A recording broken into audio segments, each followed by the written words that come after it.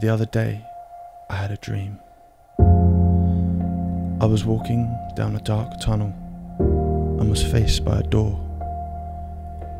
I opened it and walked up the stairway, which led me to a magnificent hall. Portraits adorned the walls. Long tables stretched out in front of me. I sat down.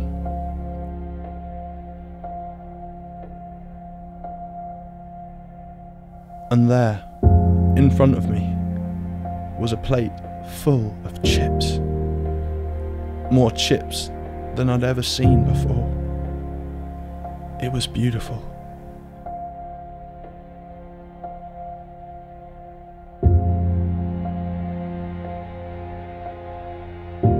Jesus College is the third richest college in Cambridge, but people are coming out of Caff hungry. Why? I acted as Ron's campaign manager for his 2016 run on the JCSU as Services Officer. He had some really strong policies that seemed to resonate with the public, especially on chip, portion size, as well as ketchup. But one day he phoned me up and he said to me, "Luke, I'm no longer running as Services Officer." And I said, "Why? What's happened?" And then he just said, "I'm making a documentary."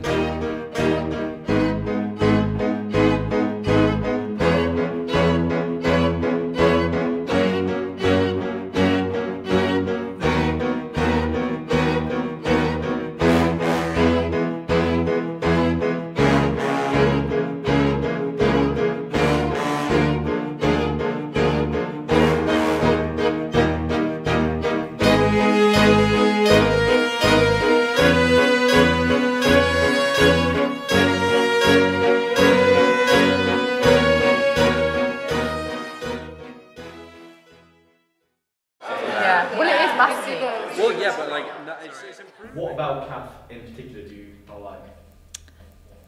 I think it's the price of the vegetables. I mean, you get 5 carrots, 5 potatoes for 70p. I go to the Caff counter, I get the meat, go over to the chips, and what the woman provides me with is this. Wow. That's 10 chips. I paid 70p for 10 chips. Caff is a bit like a broken pool table. Hear me out on this one. It's a broken pool table. You're with your friends, right? You're with your friends in Caff, or you're playing pool.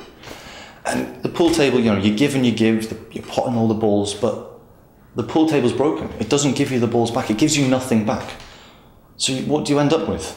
You end up with a table with no balls. You end up with an empty table. Caff will end up with empty tables. But at the same time, it doesn't give you the balls back. So what else does Caff end up with? Full pockets. That was an interesting analogy, but I needed more explanation. To understand more about the consequences of bad portion sizes, I went to talk to Harrison McNeil, a world-renowned food nutritionist and philanthropist. Young people are like cars, and a student at university during term time is like a car going at 90 miles per hour. Now, you can make a student go at 90 miles per hour, but it is vital that he has the right nutrition. Now, I am a nutritionist and I know all about these things, and someone sent me, anonymously I must say, a picture of a portion of Caff chips. Now, you don't need to be an expert like myself to tell you that this is not enough to keep a student going for a whole day. They're in the prime of their lives. They're thinking, they're imagining, they're coming up with creative thoughts at all times of the day. Now, I have here a graph which shows the weight of the student on one side and the calorie intake that they need to have every day. I shan't bore you with the details, and I'm sure you wouldn't understand. But all you need to know is that it quite clearly shows that Caff portions are falling well below the standard expected. Even for people who don't use Caff regularly, there are still serious problems. Most importantly, every single term we have to pay a hefty KFC. The kitchen fixed charge, also known as the KFC, is a fixed rate that every undergraduate has to pay every term. This poll tax is quite expensive.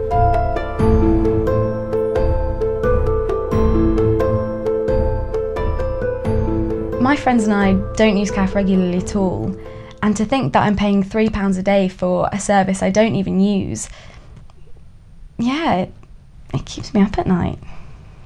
However, portion sizes in the KFC are not the only problems students have with Caff. I met a student from Jesus College who, for personal reasons, wished to remain anonymous.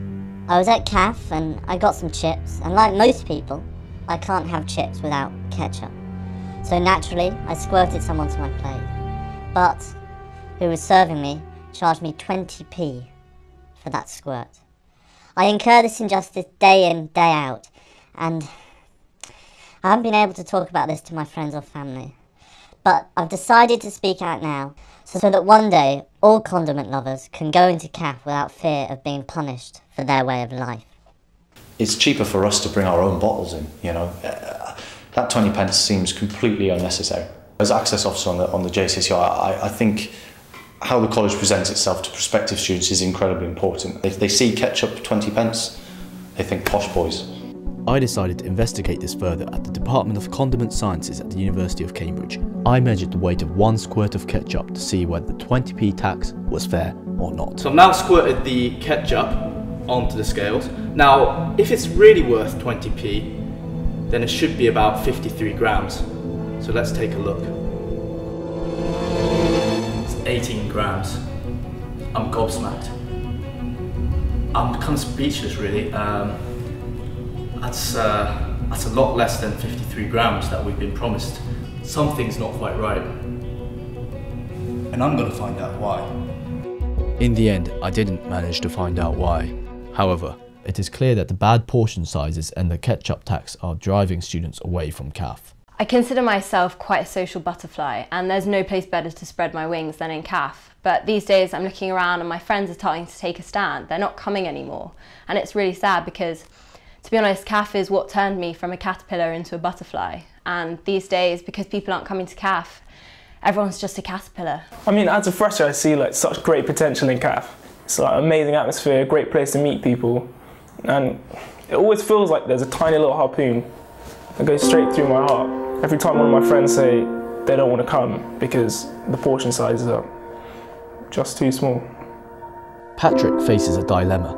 He says that he wants to boycott Caff, but if he does, he will struggle to provide food for himself and for his college family because of one fatal flaw. Like, I actually try to cook. I try so much to get it right. It always burns or something goes wrong. So Caff is my only hope, and it pains me to see it in this state because I know it can be better.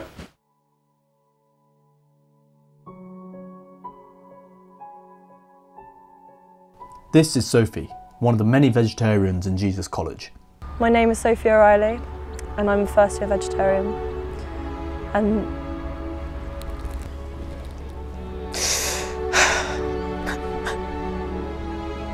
sorry, it's just so tough being a vegetarian sometimes. I'm quite a big vegetarian. I read this every night before I go to bed. But our options are just so poor for vegetarians. Like the other day, I had this for my main course. It's cheese on mushroom. How much do you pay for that? £2.50. And I'm sorry. I can't do this.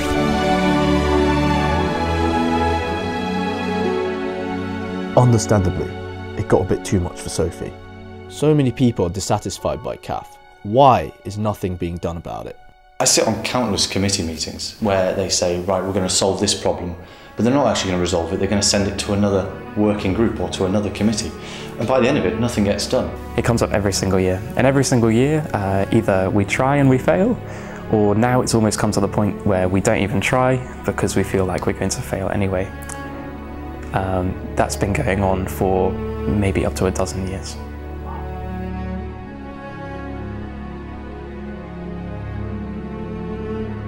A good portion of food and the right calorie intake is absolutely vital for working for pushing oneself to the limit and for achieving success. I have a lot of love for Caff. I believe in it. I really do. I think students are starting to wake up now. They're starting to realise that there's a problem here and that, you know, I think they're starting to become optimistic. I do believe in Caff. I believe there is hope. I believe one day we'll have a functional Caff that all Jesuans can be a part of. So what now? To answer that question, I realised that there was one more person I really needed to meet. Thank you so much for agreeing to meet me. That's no problem, Ron. I'm always here if the people need me. So, what do you think the best solution? May I? Yeah. Everyone knows this problem exists, but nothing ever happens. Do you know why that is? No. Because we're scattered. When lions attack a herd of buffaloes, do you know what the buffaloes do? They stick together. This is a stick. I can break it. This is a bunch of sticks. I can't break it. What does this tell us? It tells us that united, we are strong.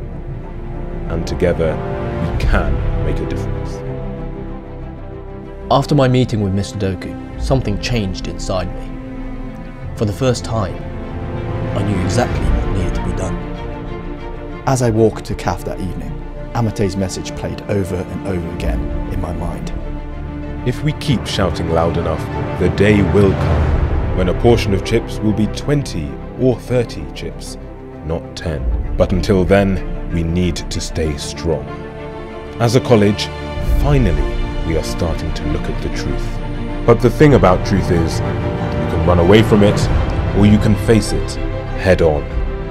When we flip through the history books, we can see that things change when people stand together. If we unite as a community, as a people, we will spread the fire of change, and we will make a real difference in this hallowed hall we call Caff.